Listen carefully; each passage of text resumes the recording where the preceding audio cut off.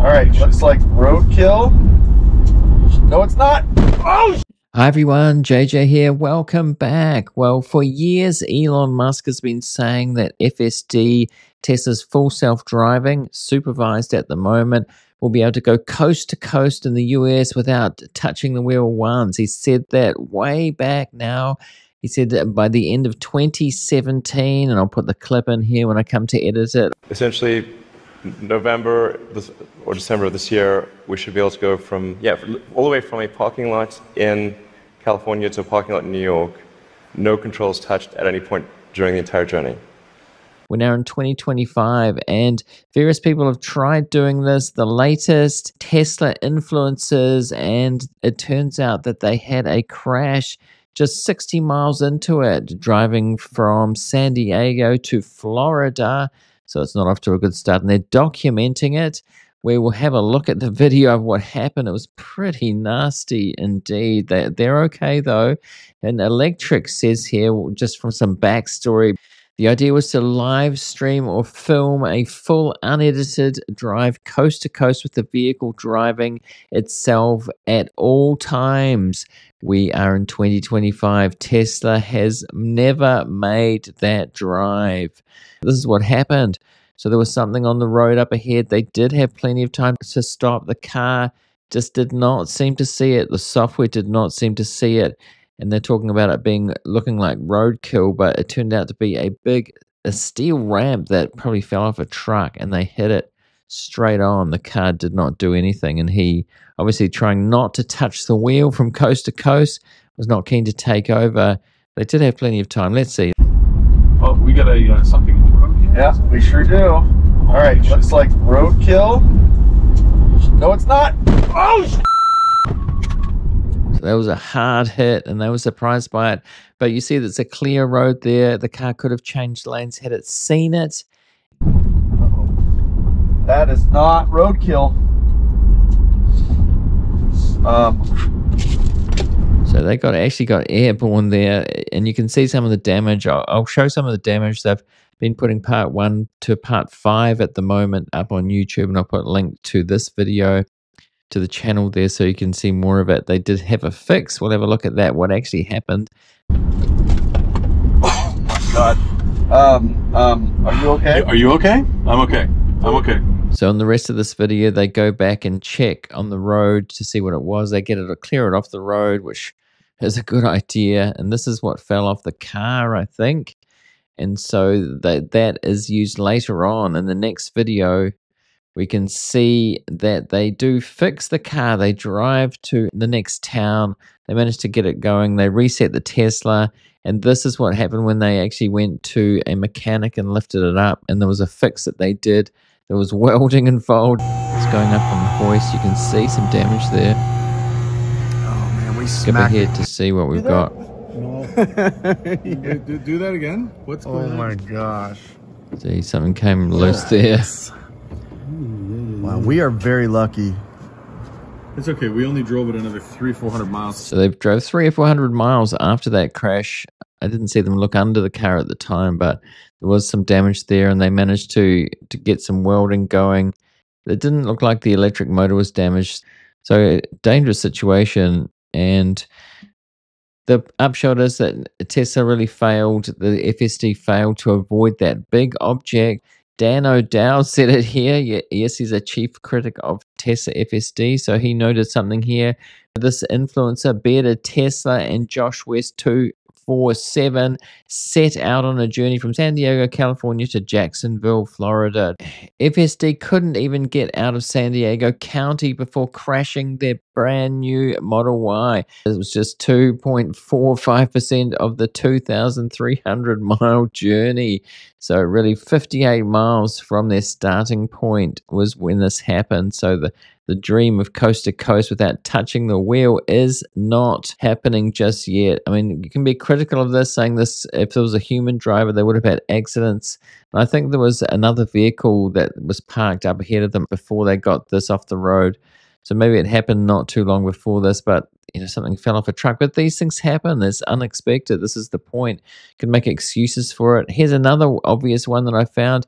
FSD drove me onto the sidewalk tonight and scraped my rear diffuser. Let's see what happens here.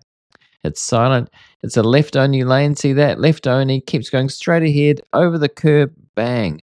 So there's another fairly basic thing. I mean, it was undercover there. You can see undercover, but the road markings clearly marked there. So things like that still happening. So it seems like they've got quite a long way to go before fixing this problem completely. And again, I saw this. Tesla again has the highest accident rate of any auto brand. Tesla cars are once again involved in the most accidents, according to a study by Lending Tree Insurance, an insurance company. It found that Tesla drivers are involved in more accidents than drivers of any other brand. Some of these accidents involve Tesla's self-driving system.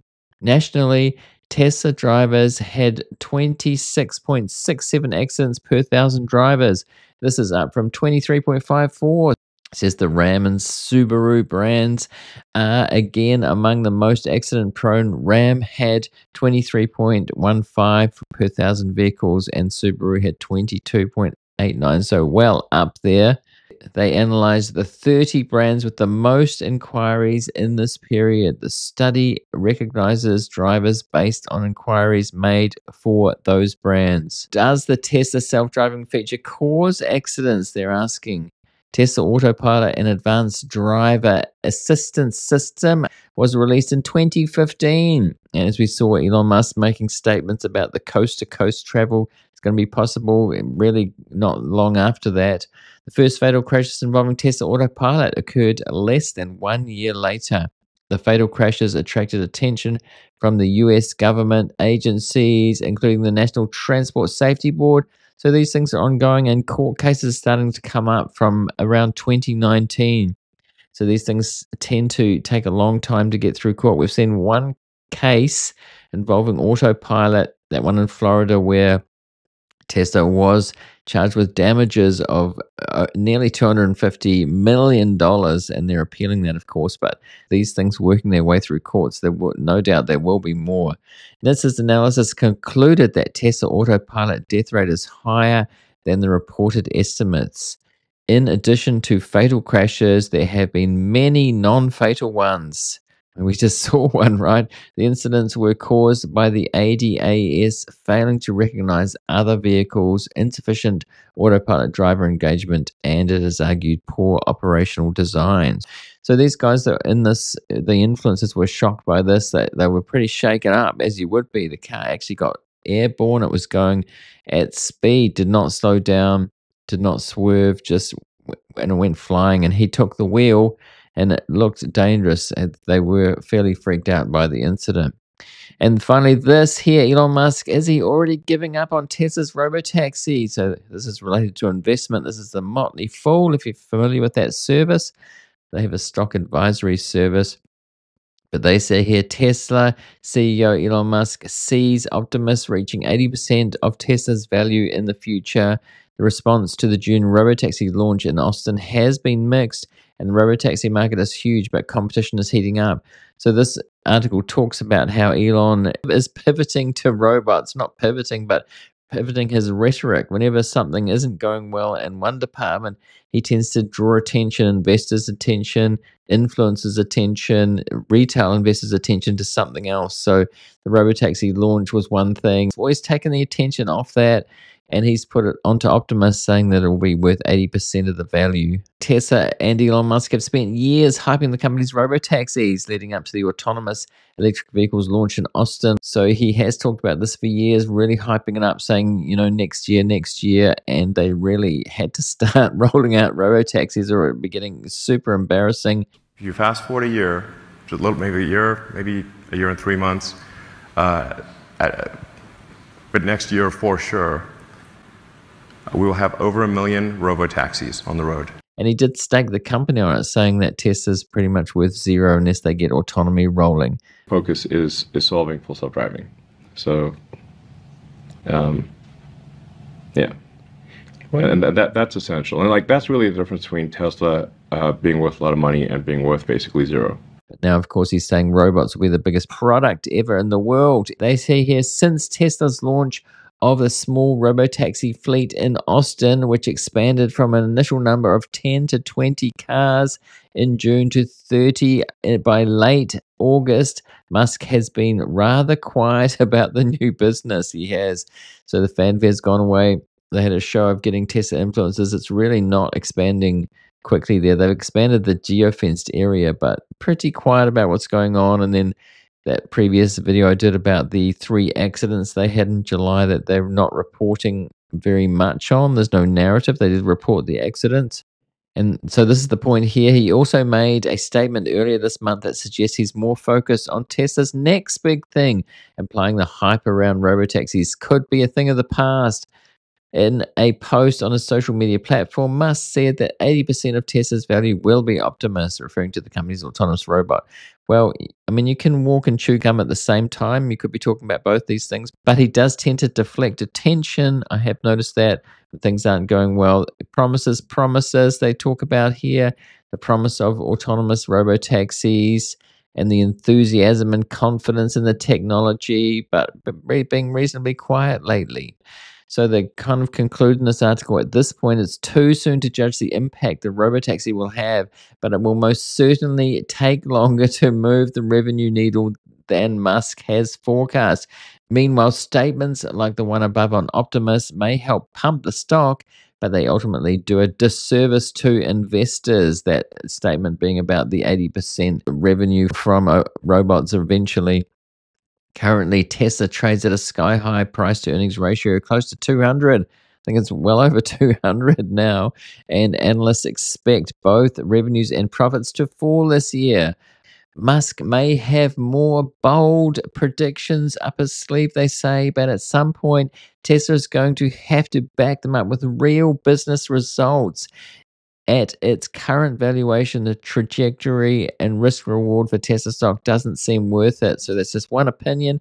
I don't have an opinion on the stock. I'm not a financial advisor. These people are allowed to do that. I'm not allowed to give any kind of advice. But I would agree with this in terms of their metrics are sky high because they're not making the revenue from these future things that Elon Musk has promised for quite some time. The revenue's just not there. It looks like it's quite far away for robots in any sense.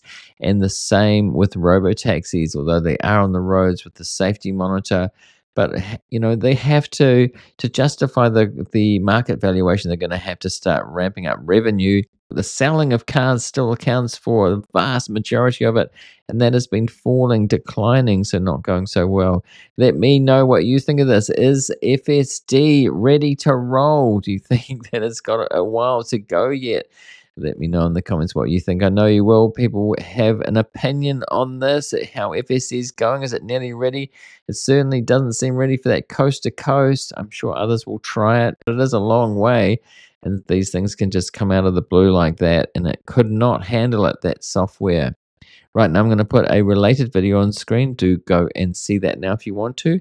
And also a subscribe link. And do join the channel as well. I've been doing more political type videos on here, which is not great with advertisers. So do join the channel. You usually get videos about up to 7 or 8 hours before they get public, by the way. I don't say that very often. And priority reply to comments as well. So do join the channel if you're interested in doing that. Thanks for watching this one, and I'll see you in the next one.